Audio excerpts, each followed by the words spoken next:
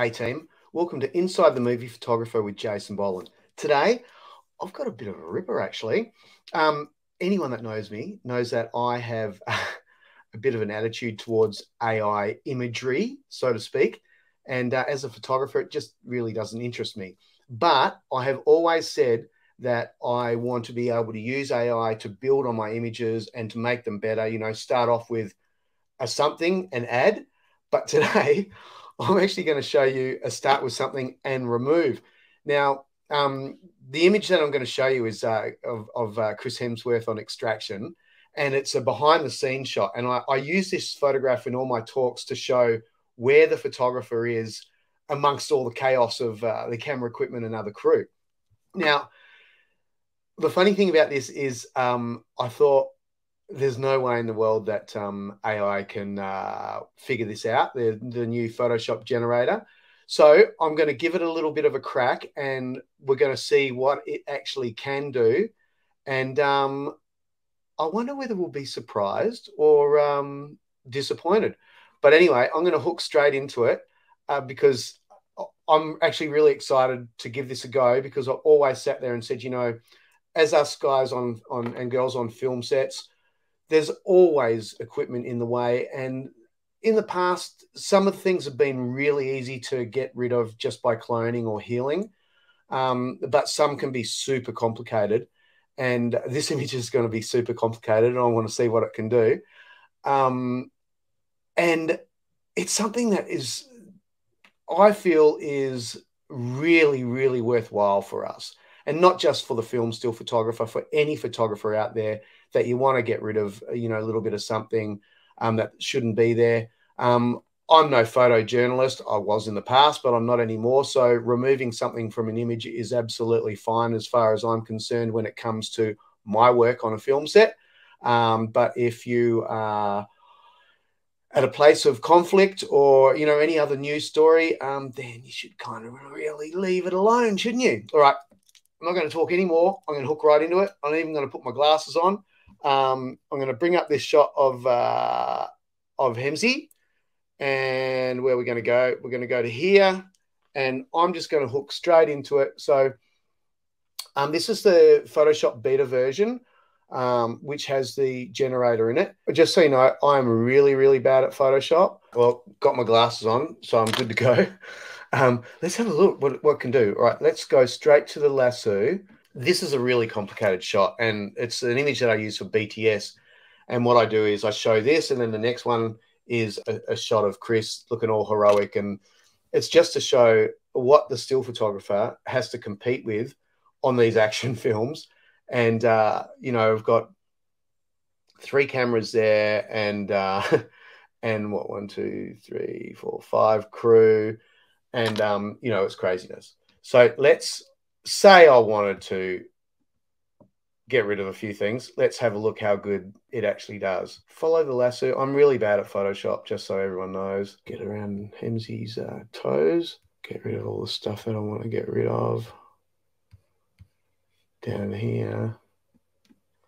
Right. Press generative fill. Generate. I mean, look at that. Let's see what it does, though. It can be a little bit, I suppose, unsure of itself. That's completely unsure of itself. So what other options did it give me?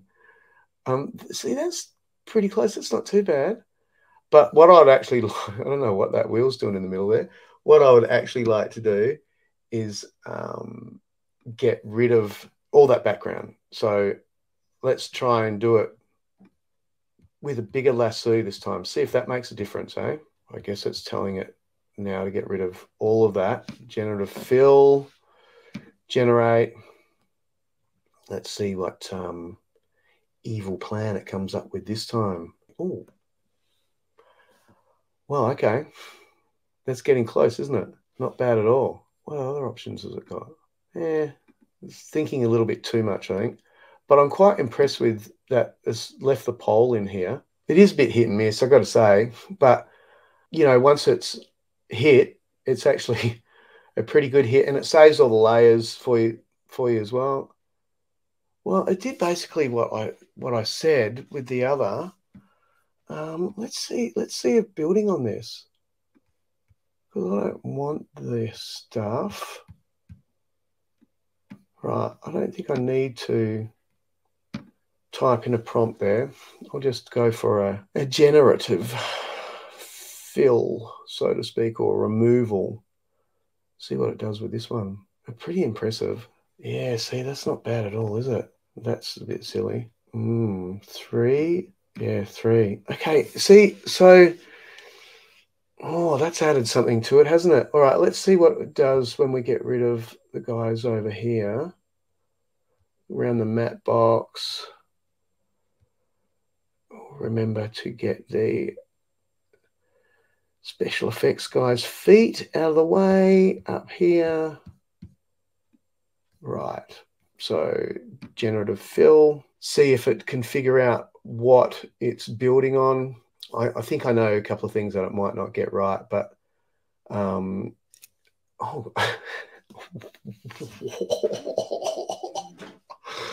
I thought it was going to miss the lines here. Oh my gosh. That's next level. Sorry, I have to look behind because my camera's in the way of my screen. Okay, now those first two things, I never imagined that I'd ever want to do them in my life. And I just did it to see whether it could cope with it. And I selected this image to be able to do that. And wow, is all I can say. Holy moly. So this is what we would normally use it for, is getting rid of booms and equipment, not whole people. Wow is all I can say. For the film still photographer, this is a tool made especially for us, and for anyone else really, but holy wow. I've got a whole lot of other superlatives I want to rip out about now, but I'm not going to. Let's see what it does with the boom. Now, it's even kept, I've lost a couple of lines here, but no one's going to be looking at that, and you can always build on it.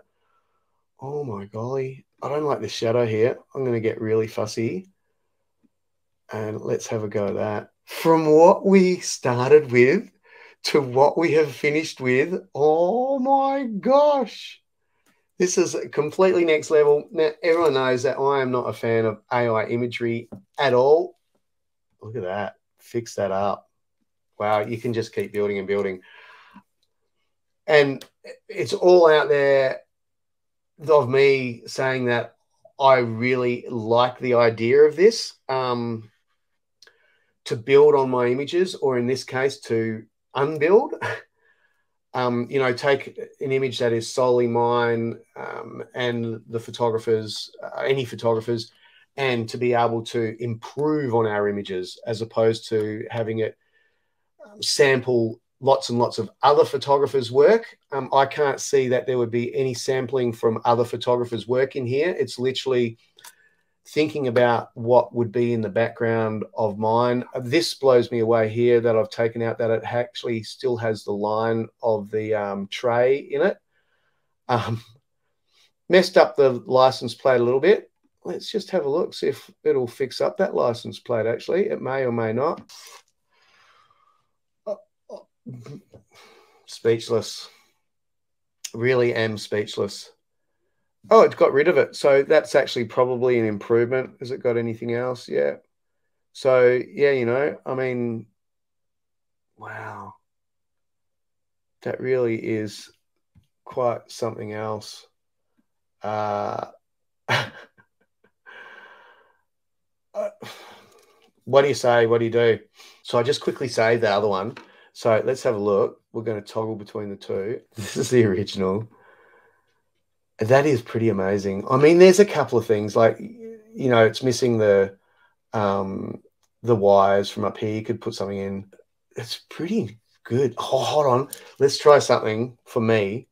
Right. Let's go and put a lasso in here. So this is what I want to do. Large explosion.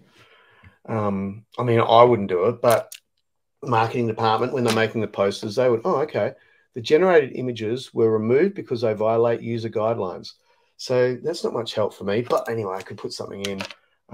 Let's try big fire. See if it allows that big fire. Oh, that's pretty interesting, though. There's another big fire, but oh my gosh, it's golly gee, go anywhere with this, couldn't you? Far out. I don't even know. You could almost leave it like that. And so there you go. Boom, boom, boom. Right. So as I was editing the video, I thought, oh, what would it look like with a crack in the road? So I'm just going to insert this one and we'll give it a crack, so to speak. But the way I was doing the video too, it didn't have the toolbar in there for the generative AI, so to speak. So I'm going to get my lasso and I want the crack to come sort of along like that. Let's see.